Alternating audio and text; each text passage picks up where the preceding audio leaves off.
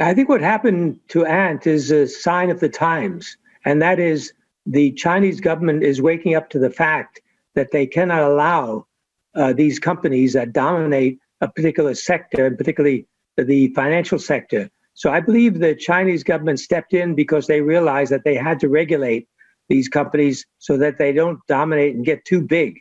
And of course, we're seeing that trend around the world.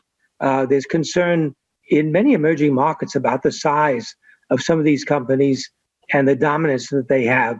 And of course, a lot of it is related to privacy and other factors. So the Ant situation is very, very important to examine and to see how the Chinese government is going to move ahead with regulation of these companies.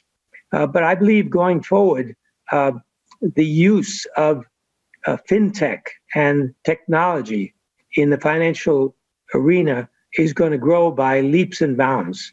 And as you know, China is already ahead of many of the countries around the world, and they are going to be sort of the bellwether of what we can see in other countries around the world.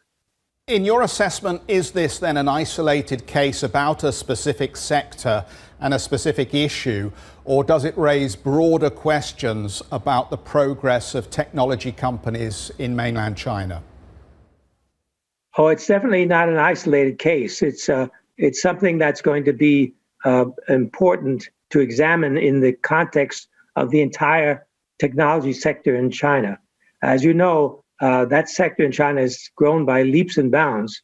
And now I believe the government is realizing that they cannot let this get out of control because it'll jeopardize the entire financial structure. So I think this is very important to watch and to examine. And by the way, not only in China, of course, as you know, there's pressure in the US and there's pressure in Europe.